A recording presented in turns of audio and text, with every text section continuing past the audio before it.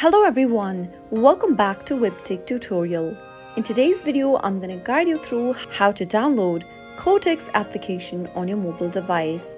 In order to download the Quotex application on your mobile device, first make sure to open your App Store or your Play Store. In the search box, type in Quotex and search. Once you find the application in the search results, simply tap on the Get button to begin the download process. Wait until the application gets installed, and once it's done, tap on the Open button to open the app. And that is how you can easily download the Quotex application for your mobile device. If you found the video to be helpful, go ahead and give us a thumbs up. Don't forget to subscribe to the channel by hitting the subscribe button. Also press the notification bell so that you'll never miss another upcoming upload from us. I'll see you again in the next video.